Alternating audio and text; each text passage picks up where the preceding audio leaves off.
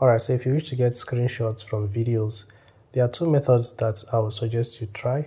The first method is not really recommended, but it is the easier method. The first method is by maybe playing the video and then looking for the parts that you want to take a screenshot of, and then you pause the video and you can just take a screenshot from your phone by pressing the power button and the volume down button at the same time. So that will take a screenshot for you, but I do not really recommend this, which is why I'll be showing you a second method which is better.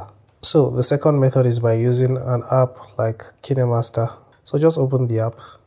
If you don't have it, you can go and download it from the Play Store. And after opening it, make sure you tap Create and then you tap Create New. So this option is very important, like these options. If your video is in landscape mode, then you select this. The video I'm working on is in this mode, like the TikTok or YouTube Shorts mode, so I'll select this one. Then I'll tap Create. So now I'm going to select the video from my screen recorder folder. You can see I selected video so that the app will show me all the videos that I have. So I'll tap this. It's going to get sent to the timeline.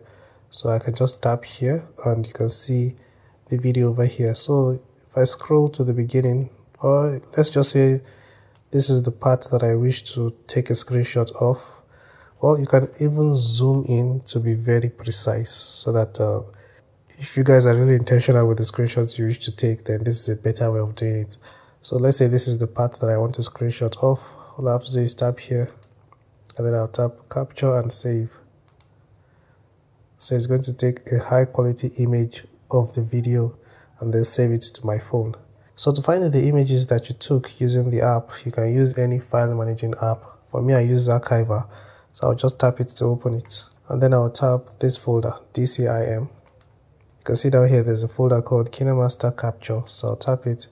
And this is the picture over here. If you found the video helpful, please give it a like and subscribe if you want to see more helpful tech tutorial videos like this.